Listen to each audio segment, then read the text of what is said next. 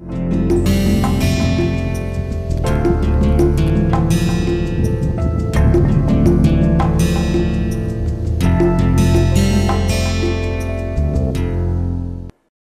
we are going to discuss about age hardening systems today and trying to explain you how in aluminum copper alloys the phase transformations of precipitation formation and its growth can control its mechanical and physical properties. Basically, we have discussed so far that aluminum copper, especially the aluminum rich copper alloys, undergo precipitation hardenable phase transformation, and here in this slide I am showing you a part of the phase diagram of aluminum copper. As you see, the phase diagram which involves alpha phase and the liquid plus alpha phase is shown, and on the top of which there are a few dotted lines, and these dotted lines indicate the formation of the transient phases during aging treatment of aluminum copper alloys. The most important alloy is aluminum 4 weight % copper, which is known as duralumin, and as you see here, the typical phase transformation, typical heat treatment cycle which leads to precipitation hardening is kind of like this. If I take a aluminum 4 weight % copper alloy, first thing we do is we heat this alloy to the single phase region,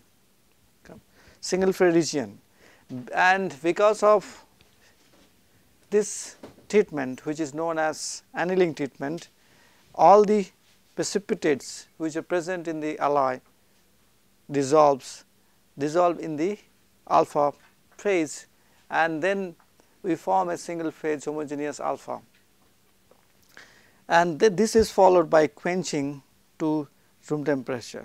Okay, just quenching means just take the alloy at a high temperature and put it into water directly. So, therefore, there will be a change in the there will be a rapid change of temperatures because of this treatment, and which will allow all the copper atoms present in the aluminum retained in the microstructure. And the next one, which involves aging, is basically nothing but heating this alloy to a temperature between 150 to 200 degrees Celsius temperature. So, 150 to 200 Celsius temperature, okay.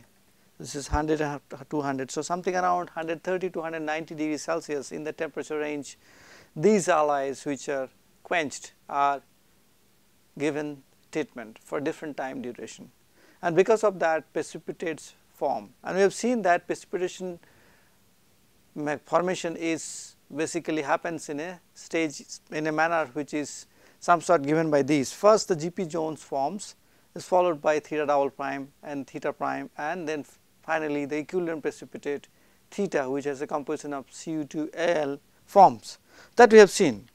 And I have told you that this can be explained using free energy composition diagram such like this. Let us not go back into that. It helps you to explain different equilibrium compositions between these transient phases GP Jones to theta double prime and theta prime with the alpha, and this can be easily then described.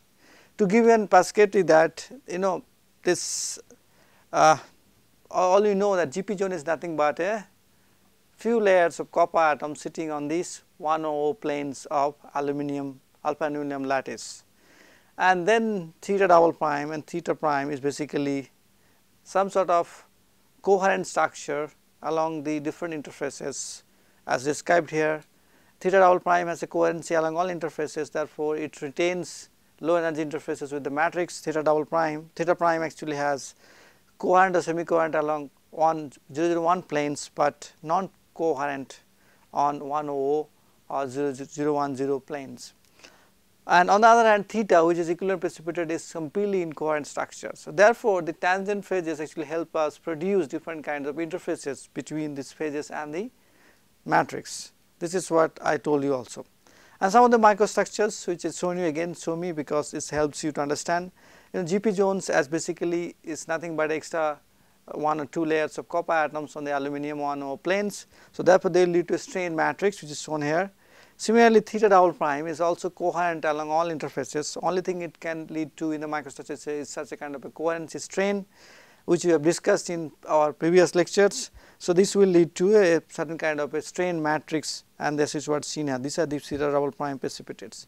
Theta prime precipitate, which looks like a much bigger, they are again elongated, long, and theta is basically a very well defined precipitates with no coherency along any of these interfaces. So, that is what is the truth. And obviously nucleation of these phases happens along the Gantt boundaries or the dislocations, and this can be used to alter the microstructures. As you see here, the Gantt boundary is present in which theta is precipitated. Similarly, theta prime as precipitated along a certain Gantt boundary. So, it is possible to precipitate these nucleate these precipitates along the defects in the matrix. Now, let us first discuss actually what happens. That was recapitulation, what actually what happens when you heat treat these alloys during aging treatments. I am showing you the plots which are taken from this paper by Silcock Longback. It is in 1954, and this actually is very this tells you actually what happens in during aging treatments. Let us look at the top part of that.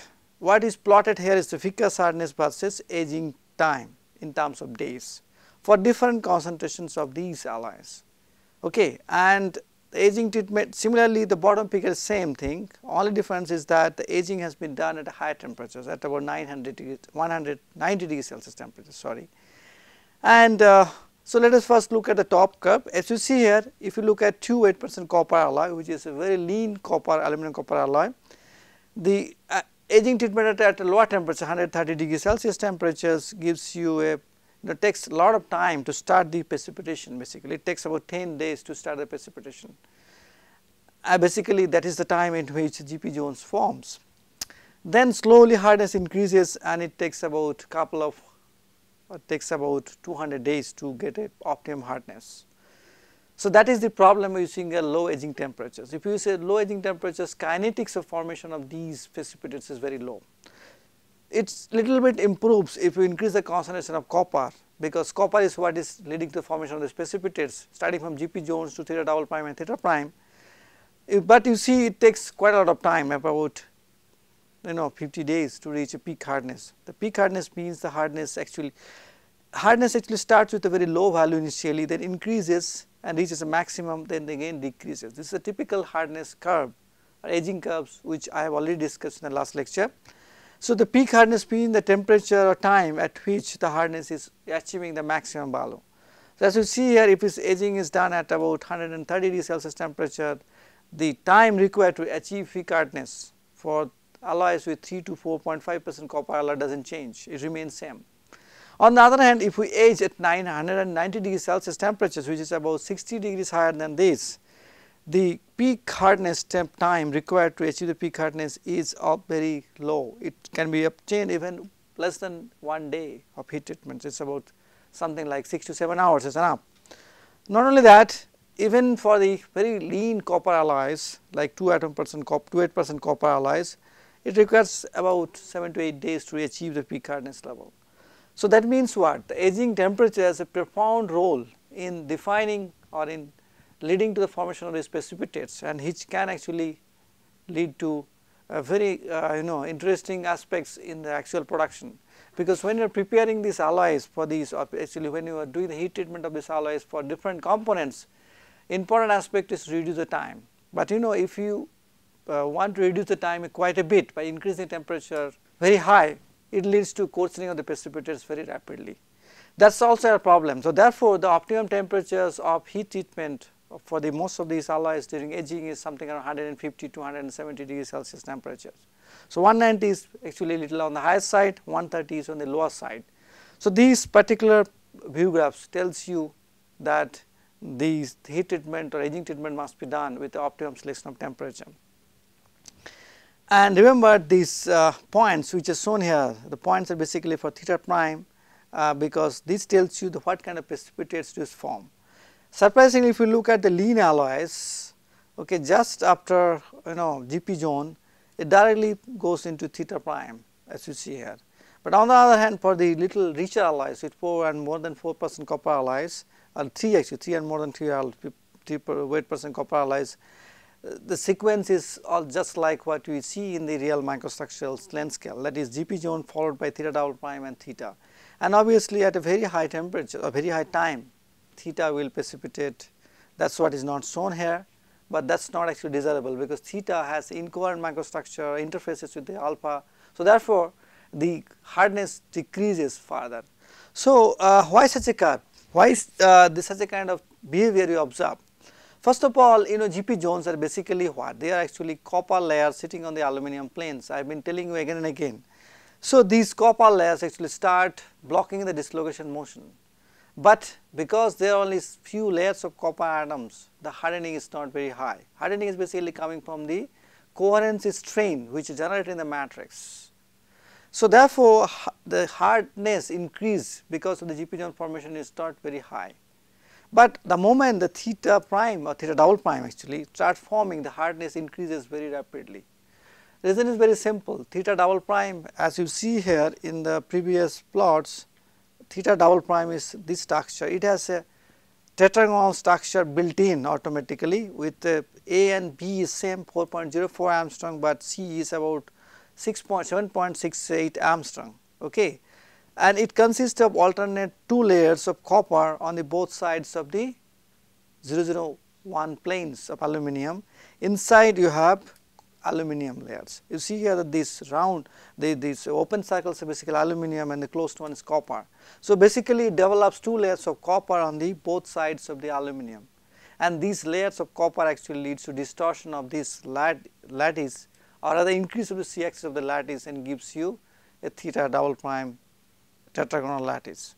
So, but very interestingly, although this forms a kind of structure, all the interfaces, whether it is 001, 100 or 010, that means all the faces of this tetragonal unit cell remains coherent with the aluminum lattice. Aluminum is shown here, and this coherency is basically gives the increase of hardness more, because as the dislocation moves from the alpha to the precipitated theta double prime, there is this strain, or this basically the between the precipitated and the matrix there is a stress developed because of this coherency strain, and this stress actually block the dislocations to move inside these precipitates. Because as you know, if the precipitate is present in the matrix like this and a dislocation needs to be move like that, a dislocation is present somewhere there and it has to pass through it, and if the matrix and the precipitate has a coherent microstructure, only way dislocation can pass through is by cutting it through. That means it has to create 2 new interfaces. If it has to move here, this precipitate which is shown here will be cut into 2 pieces, okay, and that is what happens, okay. And because of these cutting methods, precipitate size is very small obviously for the theta double prime, and so because of these 2 new interfaces generated, so work done is pretty high, and that is why the dislocation motion is hindered. But on the other hand, as the theta prime forms or phase transformation at the higher time or maybe at higher temperatures, whichever is true, theta prime is going to be forming, and theta prime has also tetragonal lattice structure, but difference is that theta prime atomic elements is different. As you see here, the 2 layers 001, okay, on the top and the bottom actually they consist of aluminum atoms. On the other hand, the central layer is also aluminum atoms, and from these copper atoms present at the different corners or the faces of these tetragonal lattice. So because of that, this phase loses its coherency along 100 or 001 planes. That means coherency along these 100 planes are these ones, these facets, these are the 100, and 001 planes are these ones. So they lose the coherency. Only coherency maintained is on the aluminum positions, on the top and bottom planes. So because of that, now dislocation has 2 choices, either it can cut through this precipitate or it can form a loop around it. When the dislocation move, it can form a loop around it when it passes through. Obviously dislocation will come like this and then slowly bend it, and then once it bends it can basically form a loop like this, okay. So finally it will leave behind. This is the precipitates. Okay, let me tell you. So, this is let us first remove this part. Okay, so this is the precipitate and it comes close to the precipitate, then it bends and then finally it loops behind a loop and then it moves ahead. So, because of that, because it creates a loop around the dislocation, this is known as Orwan's mechanism. Because of that, the new dislocation which is coming again will be subjected to a stress field generated by the loop. So, more number of dislocation passes to more loops will be forming around these precipitates and the stress field generated will be higher, and that gives this strength. But remember, this depends on the distance between these precipitates present. If the precipitates has to be in a particular separation, otherwise this kind of bowing of dislocation leading to formation of a loop will not happen. So, that is why the precipitate size must be a little bigger as compared to theta double prime. Theta on the other hand is basically a completely incoherent structure. So, only way dislocation can pass through is making the loops around it, and they will be obviously bigger in size because the growth will happen at a higher temperature time. So, because of that the material loses strength slowly, and that is why the hardness slowly drops off. So, that is the main reason why you see such a kind of aging curves in the microstructure or in the real heat treatment. So, therefore, if I want to create a good material which will be applicable for the various potential applications, so we need to have combinations of good hardness and the ductility, and that is only possible when you have on this side of the curve, okay, on the rising side of the curve. Okay, that is what I am showing you here in all the cases. So, if the heat treatment is done in such way that the temperature and time is selected properly, then we can be hardness can be on the increasing side of these hardness plots, and then we can achieve a good combination of the strength and ductility. That is what is actually done. So, the selection of these heat treatment temperature and time has to be judiciously done, otherwise alloys will not be applicable in real applications. That is very important aspect which you must remember. There are other things which you should also remember. You have to understand that these precipitates which are forming, they are forming basically or nucleating on the grain boundaries or on the internal dislocations present near the grain boundaries as well as within the grains. So, we can actually improve the aging efficiency or the ability of the alloy to age very nicely by adopting two different approaches. One, which is very routinely done, is that after solution aging treatment and followed by quenching, the alloy can be given a deformation, plastic deformation, which is simply rolling it or giving a forging treatment. But doing that, we create large number of dislocations or defect structure in the alloy in the sample, and then if this is followed by aging treatment, that means this deformation is given prior to the aging treatment. Deformation will lead to dislocation and defect structure, and then the aging defects will allow the nucleation of these precipitates very easily. So, therefore, one of the ways to achieve faster aging and better distribution of the precipitates in the microstructure is to give a prior plastic deformation prior to the aging treatment. Other way is to use what is known as double aging treatment. Double aging treatment means we can actually have aging treatment done at a lower temperature, something like 120 degrees Celsius here, and this will only lead to formation of GP zones. Large number of DP zones will form because other precipitates will not form at the temperature. GP zones will be preferentially forming across the whole microstructure or across the whole sample. Then this sample can be again taken to higher temperature, like something 170 to 175 degrees Celsius temperature, and kept there for some time. As the GP zones has homogeneously formed in the microstructure because of the lower aging temperatures in the first stage, this will allow the formation of the precipitation of the precipitates like theta double prime and theta easily on the GP zones.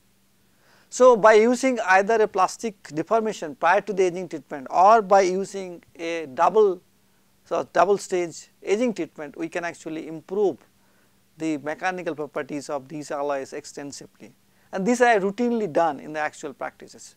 Actually, all the alloys which are used for the aeroplane body is normally heat treated or aging treatment is done after the plastic deformation. just to increase the nucleation density of these precipitates in the microstructure. Okay, another important aspect which I already discussed, let me tell you again, using this kinetics of the heat treatment or aging treatment, one can actually generate something like a time temperature transformation curves. Although it is not truly TTT curve, but it can be.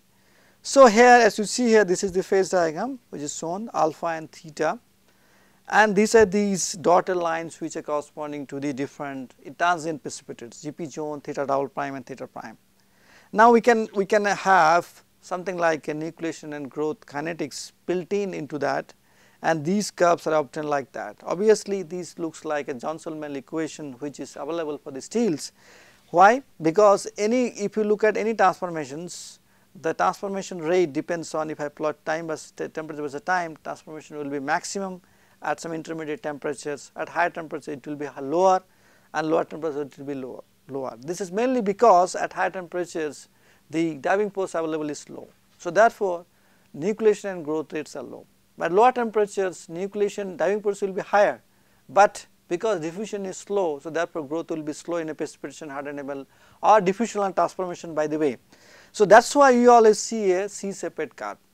So, at the intermediate temperature somewhere between that, both the optimum value of nucleation rate and growth rate can be achieved, because diffusion as well as the diving force both has to be optimally chosen. And that is why all these curves have a C-shaped nature. And GP zones, because it forms at a lower temperature, so therefore they will be starting at a lower time scale, a lower temperature both, followed by theta double prime, theta and prime and theta. So, these curves allows you to select the heat treatment cycles, right. You can clearly see this is the time log, this is the temperature. So, if I simply do a double heat treatment, first I can simply allow these things to happen like that. So, therefore, large number of GP zones will form in the microstructure, then I can heat it up little higher temperature and keep it there long time. So, it will allow me to form large number of theta double prime on the existing GP zones, and that is why it can be done. In fact, in many of these actual practices, sometimes people give them a 3-stage heat treatment, heat it up and keep it there also. So, you can actually have combinations of GP zones, theta double prime and theta prime forming in the microstructure and giving you the optimum value of the hardness. So, such a kind of TTT curves or transformation temperature curves can allow you to basically select your heat treatment cycles very nicely. Okay, so that is the important part. And another important thing which I should discuss is that, as you know, this is important because of the heat treatment cycle which you do. Remember that the first thing we do in the heat treatment cycle is solutionizing at a high temperature, something like about 500 to 550 degrees Celsius temperature for the aluminum copper alloys. Because of the solutionizing temperature, all these precipitates theta prime gets dissolved into the alpha matrix, and at a high temperature obviously this is done. So, therefore, there will be large number of vacancies created at high temperature. As you know, the equivalent number of vacancy depends on the temperature in a particular material. So, high temperature there will be large number of vacancies created, and they will be remain as equilibrium defects. Now, as a part of the heat treatment, this high temperature solutionized treatment is always followed by quenching at room temperature. So, as we quench at room temperature, all the precipitate, all these vacancies which are formed will be quenched in the microstructures. Now, these vacancies which are quenched in from the high temperature low temperature has a preferential role or very important role to play, because these vacancies can then coalesce and form vacancy loop, and they can also form dislocations. They can lead to cross slip also of dislocations because of the availability of these things. But most important thing they can allow it to happen is the diffusion of the copper atoms, because diffusion normally happens in the substitutional and solid solutions by vacancy movement. So, the vacancies are actually present in large number during aging treatments. This allows us to diffusion to have faster. That is one important aspect. As I told you, diffusion has a sink. Dislocation will act as a sink for the diffusions, because for these vacancies. Vacancies will form a loop, and this can be again lead to formation of dislocations. There is another very important sink in the microstructure for these vacancies, that is the gain boundaries. Gain boundaries are basically haphazard structures if you look at it. and because of that these frequencies can slowly move into the gain boundaries and get sunk by the gain boundaries. So therefore, if I plot the distribution of the fraction of the frequencies as a function of distance between the two grains, as you see here at the gain boundaries the frequency concentration, equilibrium frequency concentration is basically very low. So therefore, these frequencies which will be present at the gain boundaries will not allow the precipitates to form, because for the precipitates to form you need certain minimum amount of copper atoms, because GP zones actually is nothing but the copper layers present on the alpha aluminum FCC lattice.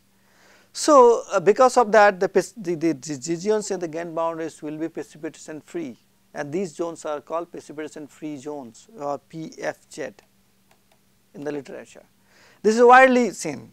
Obviously quenching rate also has a role. If you quench very fast, as you see here, if you quench very fast, you retain certain amount of frequencies inside the grain, but at the gain boundaries there is a rapid drop of the frequency concentration. That is because gain boundary acts as a sink for the frequencies. Frequencies will go and get lost in the gain boundaries. So there will be reduction of the frequencies concentration in the gain boundaries, and because of that obviously the copper atoms cannot form these GP zones and precipitation is not possible.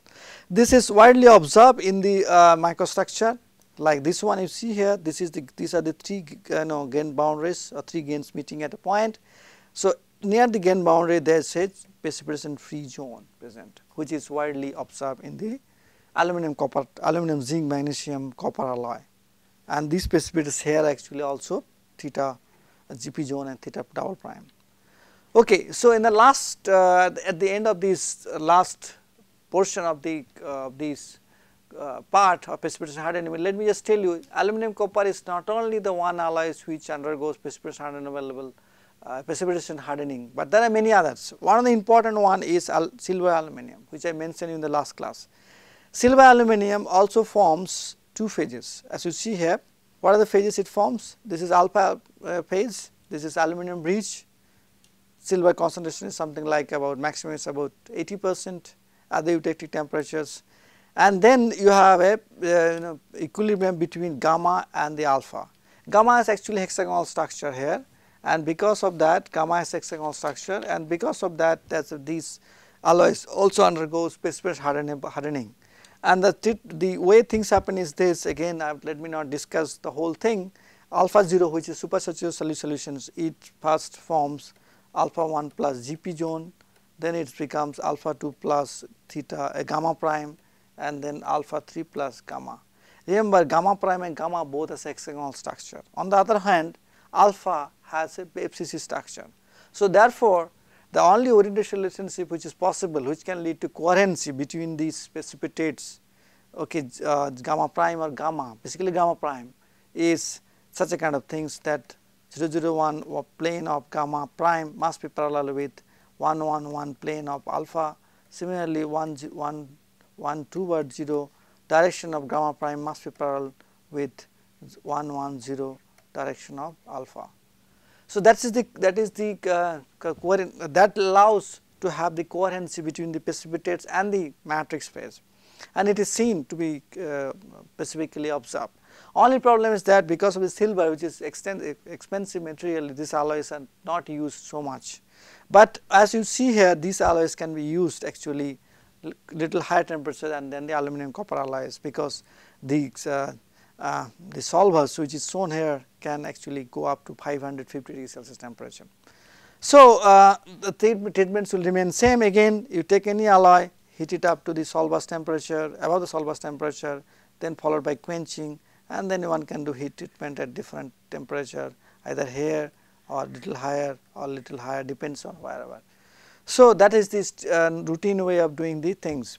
Here again basically the precipitates, the final gamma precipitates is Ag2Al, and they are actually plate separate. There looks like a plate like aluminum Al2Cu, and the behavior is almost similar. Okay, so let me stop here for the this part of this portion of this lecture. In that, so therefore, precipitation hardening is basically an important class of alloys, and these phase transformations are to be nicely known to all of us, because they becomes a very important class of alloys. And there are many such. I have only taken the example of aluminum copper to explain you the different aspects of the precipitation hardening, and I have given you at the end some example from aluminum silver alloys. So, in the next lecture we are going to start with another diffusional transformation that is known as Utrecht-Toye transformation.